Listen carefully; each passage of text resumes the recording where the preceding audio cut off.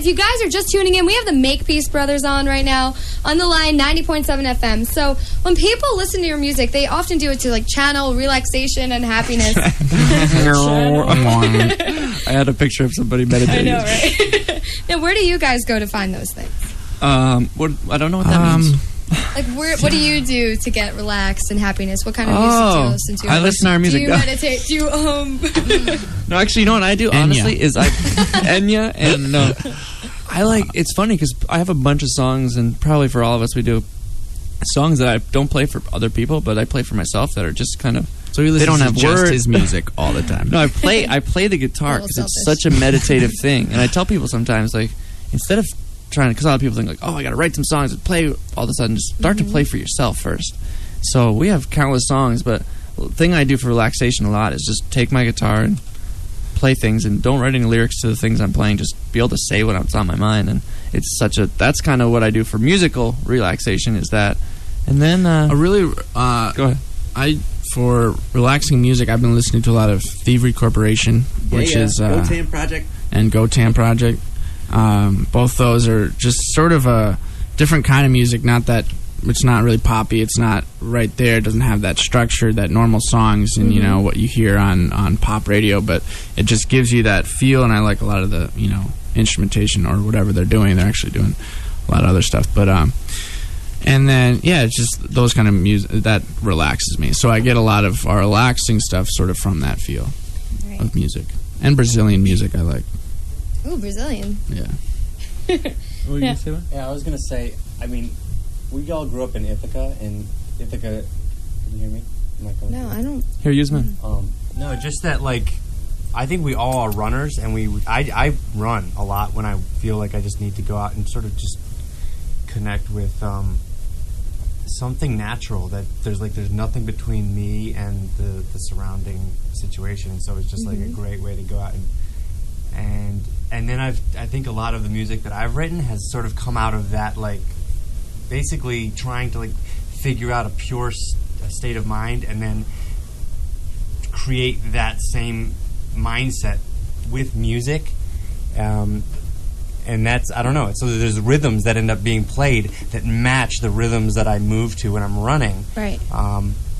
And I listen to a lot of other music that sort of brings me to that same place, like a lot of African music, actually. I think that we, early on, were given access to that through Paul Simon, but then since then it's just been, I've been finding stuff that either has come through Ithaca or just is available online on the radio, and finding ways to like listen to this really rhythmic music that sort of, to me, is like kind of tribal. It's just like it matches something that's more rootsy than a lot of the stuff that we get nowadays has been filtered through machines, because the machines sort of dictate in a lot of cases what you can record, and it feels like if you can go back before that, there's something that comes out that's really soulful. So that's where I'm doing.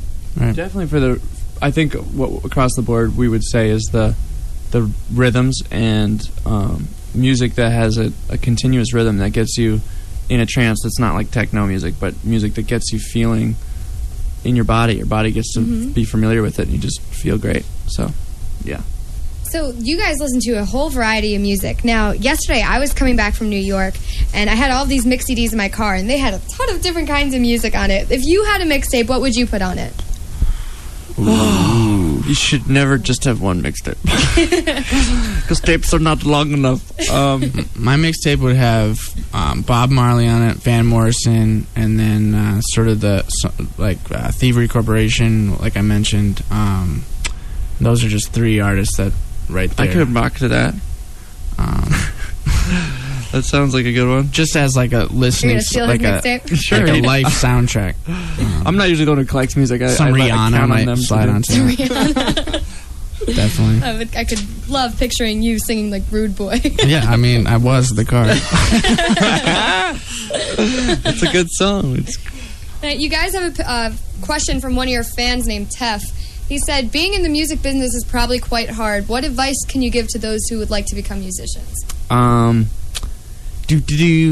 Don't force things. That's what comes to my mind. That's what comes to my mind first. It's kind of the overall arching advice is saying, hey, let the music carry itself, and this to new songwriters. I've made this point several times because people ask us this question a lot. Let yourself write songs. If you've written 2 songs and you think they're great, keep writing songs. Don't decide that your genre is like John Mayer because you wrote 2 songs. You have much more inside of you. Let as much come out as possible. And even if it's not a full song, even if it's a part, let yourself see the spectrum of what's inside before you decide what you and then allow. Like I said before, I play music for myself that other people never really hear. That's not for them. You're saying don't put and then allow in a box. The people who are listening happen to be listening around you. Let them decide what they want to hear and say, "Oh, we really like that one." And then you can have the other stuff, but get yourself a bigger arsenal before you put yourself in a little box. Because I think it hurts a lot of people. They think they have to make songs just like John Mayer for the rest of their life, and they might not. They're not John Mayer. John Mayer is John Mayer. You know what I mean? No. So I like that. That's good. Now you were mentioning the flipasodes before. Can you tell us a little bit about that? We like to make flipasodes. Flip cameras. We have flip cameras, so we decided to use them, and I came up with the term flipisode because I thought it made sense. So we make little shorts about what's going on in our lives. Little documentaries of what we've been doing, what we've been up to. And sometimes they have ideas that people can get involved in, or they're just showing what we're doing, or they have a new song on them. So is that your way of connecting with your fans? I think it's definitely a way for updating our fans what we're up to and letting people know what's going on, and them just getting to explore what we're happening, what we're doing. So definitely.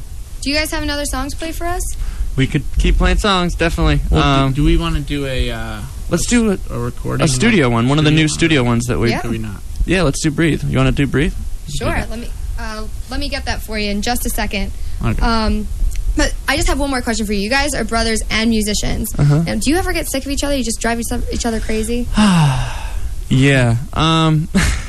Of course, we're brothers, but we happen to get along. We grew up a lot together, so we've spent a lot of time hanging out together all of our lives. So we got a chance to do that as for our whole childhood. So we've worked through a lot of the things that are extremely aggravating about the other people. It's still stuff, in any situation when you're working together, you're going to have to work through, when something comes up, a conflict, and you just got to work on tools, really, essentially, to diffuse situations, and it definitely works. And in any situation when you're traveling a lot together, spending that many hours together, things are going to come up. But the basic thing is, overall, what do we want to do, and let's dedicate to make it happen, because we love what we're about and what we're trying to do more than just the petty arguments that can come up. So it's working through those things and understanding that they happen, but they don't have to take over. So we'll do a song while you guys look for that one. Okay, great. Cool. Let's do a song called Hey La La. Cool. Cool.